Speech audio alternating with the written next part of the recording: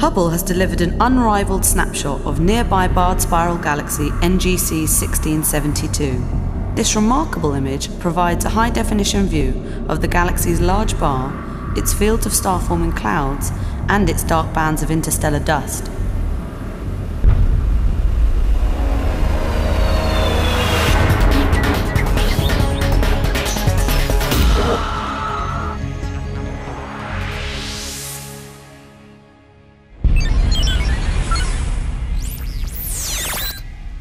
This is the Hubblecast, news and images from the NASA ESA Hubble Space Telescope.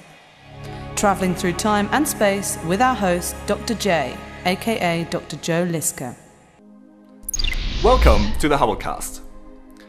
Now, when we look around us in the universe with powerful telescopes, essentially all the light we see comes to us from billions and billions of stars. And these stars are gathered together in galaxies. So galaxies are essentially just huge collections of stars, gas and dust, and they come in an enormous variety of different shapes and sizes.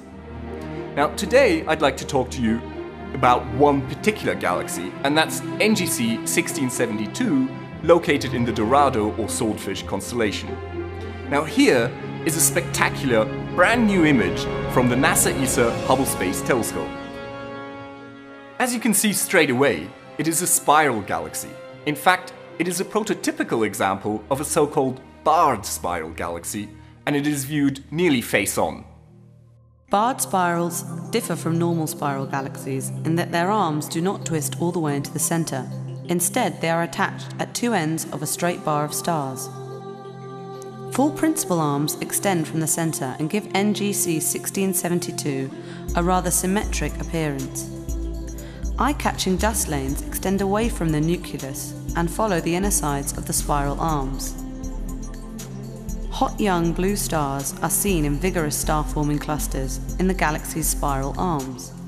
Delicate curtains of dust partially obscure the light of the stars behind them and colour them red. NGC 1672 is almost like a sister galaxy to our own galactic home, the Milky Way. The Milky Way also has a huge bar of stars, which was recently seen in great detail by the infrared eyes of the NASA Spitzer Space Telescope. The two galaxies also have in common that their spiral arms are quite loosely wrapped. Now, astronomers believe that barred spiral galaxies have a unique mechanism that channels gas from the disk inwards towards the center of the galaxy. And it is thought that this gas also makes a really good meal for a putative supermassive black hole that sits at the center.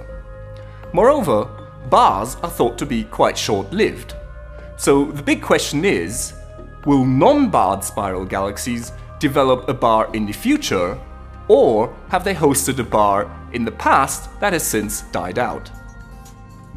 Behind the galaxy, several more distant galaxies are seen.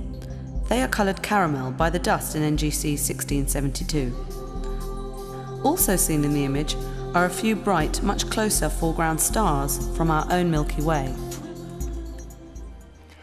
Astronomers are still puzzled about how bars actually form. They could be the result of instabilities in the disk that harbours the spiral arms, or they could develop in the aftermath of galactic collisions. In any case, the formation and evolution of bars is still a matter of debate. This is Dr. J, signing off for the Hubblecast. Once again, nature has surprised us beyond our wildest imagination.